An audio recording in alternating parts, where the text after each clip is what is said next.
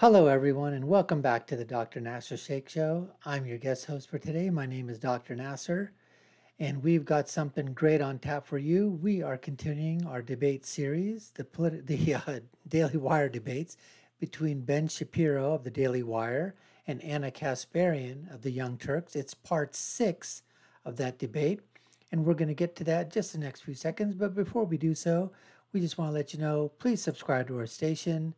Hit that notification bell, like, share, and follow us. Comment below. We really want to see what your comments are on our reaction videos here. Let's get to the debate between Ben and Ana, part 6. We're going to do that right now. Conversation about how we're going to pay for it. And I also agree that what is happening in Ukraine, it may be an unpopular position on some parts of the right, but I've been an advocate of funding Ukraine. It seems like the single best defense investment that the United States has made in the recent past. For a relatively cheap cost, we've absolutely crippled the Russian military, which is something I think is probably a good thing, globally speaking. With that said, there obviously is a difference in scale between the amount of money that we're spending in Ukraine and the amount of money that would take to do Medicare for all. Right. And there are obviously significant drawbacks to Medicare. I mean, if you look at the NHS, for example, there's a recent article in the New York Times talking about the delays in, for example, ambulances, people waiting 12, 24 hours, literally on a field, not being able to get what they need, because once you make systems national, you're going to have to in some way ration the resources. And then the question becomes, what are the resources? Either you have to increase the resources that you're utilizing, which means increasing taxes or increasing regulations, or you have to regulate the amount of care that people can receive on the other end. Well, my personal experience with sort of a Medicare for all system is in Israel, their emergency care is very good. And if you have cancer, you are in serious trouble. And this happens to be what the statistics kind of bear out. The United States has the highest 5-year survival rate for things like breast cancer. If you have a serious disease, people are coming to the United States for surgery, for treatment.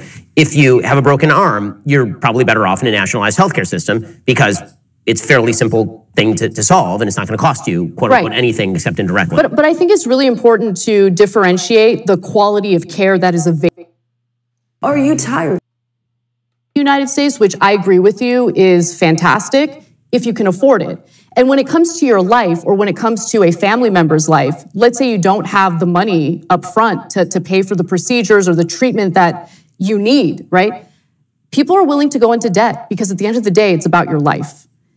And I am tired of seeing elderly individuals, retired individuals in this country lose everything, go bankrupt because of how broken our healthcare system is. It needs to be fixed. So on one hand, I agree with you. The quality of care is certainly here. It's where people come to get the treatment they need. But in a lot of cases, Americans go bankrupt for this. I'll give you an example.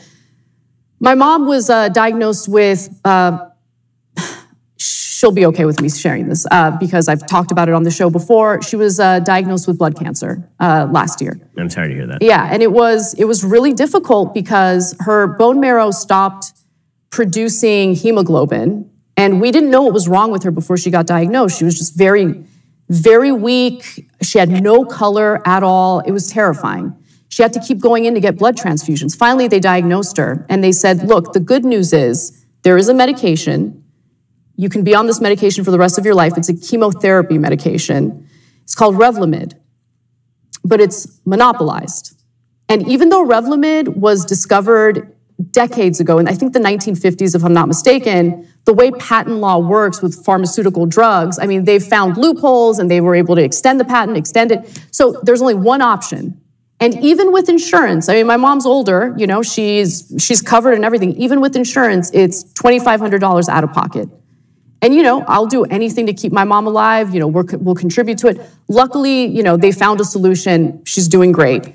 But if you don't have the privileges that my family has, if you don't have family members who are making enough money to contribute to help pay for that medication, you are screwed. You're either going to go bankrupt or you're just going to decide, I'm not going to get the medication and I'm just going to end my life that way. Right. And I don't want Americans suffering from that. So we need to find a better solution. And so far, from what I've noticed in different models in other countries, that single payer solution seems to be the best option. Right. So I would obviously argue that you have to take into account a few different things in a situation like that. One is the cost of development of drugs. Virtually all medical patents happen in the United States, specifically because it is a free market system. We fund the research and development, though. Well, I mean, we do, but it's not even close to what the actual medical companies spend on research and development. What the federal government spends on R&D for medical product is so much lower than what Pfizer spends. See, this is the other thing that happens. I'm so glad that Ben is bringing this thing up. This has been a talking point from the left all the time, that it's us, our tax dollars that we give to the government. Well, we don't give it to them. They steal it from us. They confiscate it from us in terms of taxes that we have to give. But Anna always talks about this. They talk about this on the Young Turks all the time. Progressives, liberals, moderates, Democrats, leftists, socialists. They talk about this all the time. That it's American money, that the federal government is spending money on research for these drugs. Baloney. I call BS. That's not what's happening. It's a freaking drop in the bucket. These companies, and now because of the regulations, because of the FDA, because of the how the FDA has grown, to go through phase 1, phase 2, phase 3 trials costs multi-millions of dollars. That you're literally, it's like a dice roll. You're playing craps. And this is what you see sometimes. I'll give you an example here. Stock market, you see a company, all of a sudden it just finds out that it went through phase 1, small company in a drug trial for whatever health challenge or disease that they're looking into. Next thing you know, boom, stock price just shoots up because obviously everybody thinks, but they just got lucky. I mean, not lucky, but they're working on something. The results came out great and they can do it. But what if it doesn't happen that time?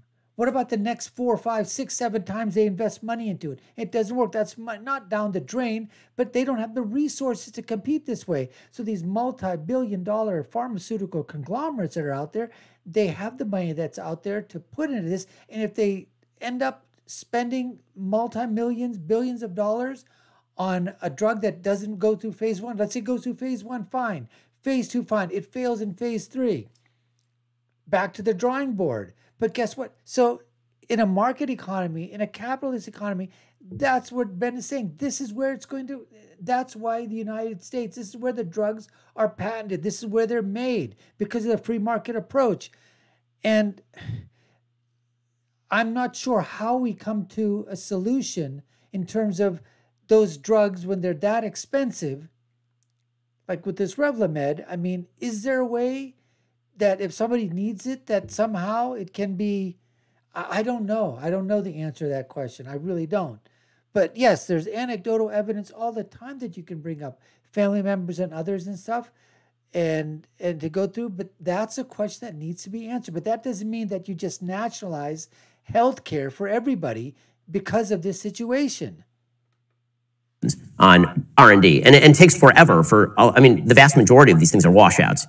Hundreds of billions of dollars will be spent on drugs. For pharmaceutical companies? By pharmaceutical companies that don't go to phase 3. I mean, they certainly provide quite a bit to their shareholders. So. Well, it depends on which ones. You're looking at the ones that actually succeed. I mean, for every pharmaceutical company that succeeds and actually becomes a thing, there are a dozen that fail. I mean, this is just the way that biopharmaceuticals work. I was talking with my friend Vivek Ramaswamy, who founded Roivant Sciences, and this is literally how he used to invest. The idea was that you invest in a bevy of drugs, like a basket, and the vast majority of them will die before phase 3, and a few of them will be successful. How do you make up all the money to pay for all the ones that fail in order to pay for the one that succeeds? So how do you continue to incentivize it? So I think that the questions that we ask are the same questions. The solutions are different. So how do we continue to incentivize the creation of drugs that can help your mom? 2, how do we help your mom pay for the drugs once she gets sick without destroying the incentive? 3, how do we actually incentivize doctors to care for your mom with, say, Medicare reimbursement rates that aren't significantly lower than what they can get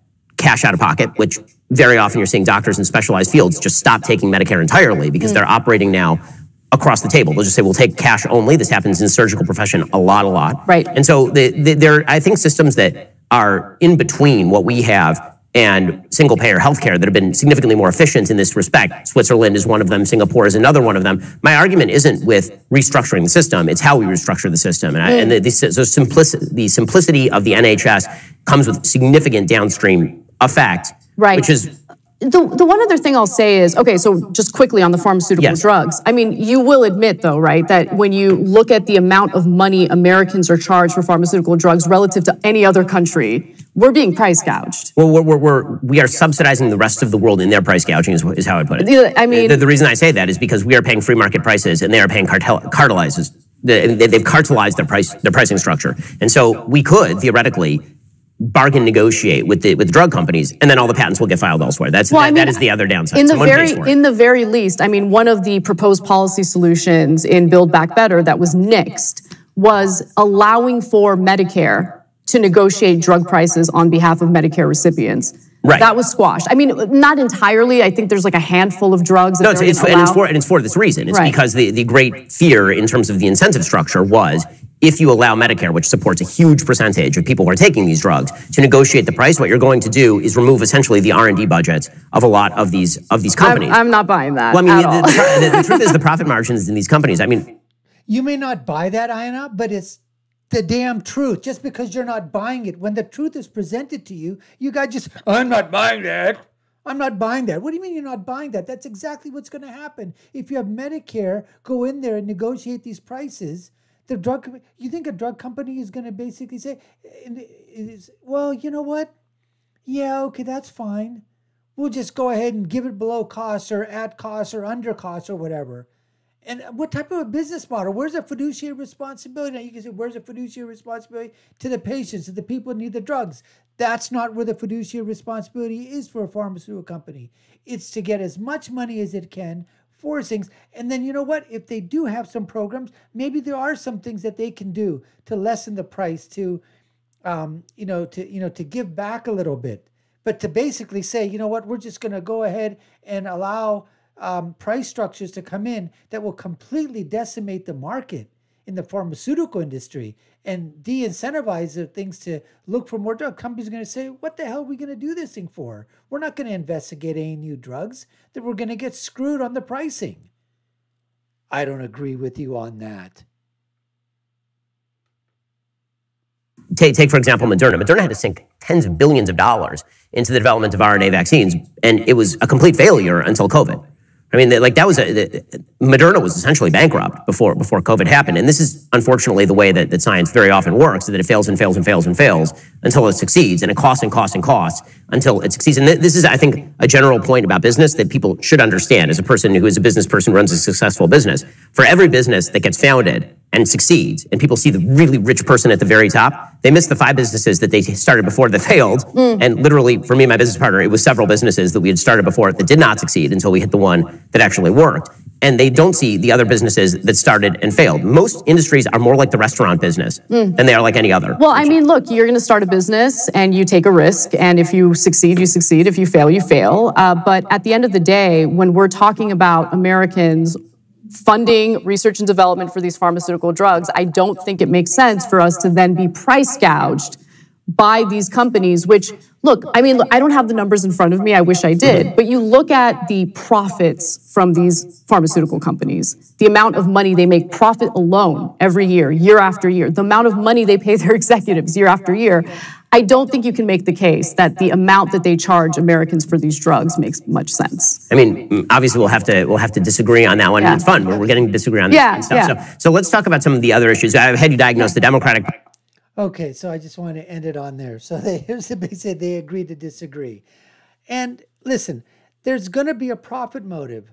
And I know the progressives and the Young Turks, they like to take the stand that we're with the people, we're with the laborers, we're with the workers, we're with the patients, we're with this at the expense, and they just completely denigrate, every single time denigrate, these conglomerates. And listen, there is plenty of room to do that. But in the bottom line is, do they realize that these companies provide jobs, salaries for millions and millions of people? Now, I know what they're saying is that they're not providing enough. The workers are getting shafted. The workers are getting screwed. It's the CEOs, it's the presidents, it's the vice presidents, it's the managers, it's, those people up in the upper echelons, of the company. They're making all the money. Look at all the incentives and the bonuses they're paying to these CEOs and executives and everything. And the person and the laborers that are making the product, making the, providing the service, doing the thing, it's a little guy. He's the one that's getting shafted and screwed. Look, these people agreed to work at that place. They signed a contract. And any employer, any good employer, is going to take a look and basically say that this is right now what the rate is, of pay or compensation for this particular job, for this particular service that you're doing, and this is the market rate. And if you think you can do better than the market rate, find another company that's in the same business as yours in, and see if you can negotiate a better salary, a better pay structure for yourself. I would like to know, Anna, I mean, why isn't it that, for example, Cenk is the president of TYT. Suppose Anna wins and says, you know what?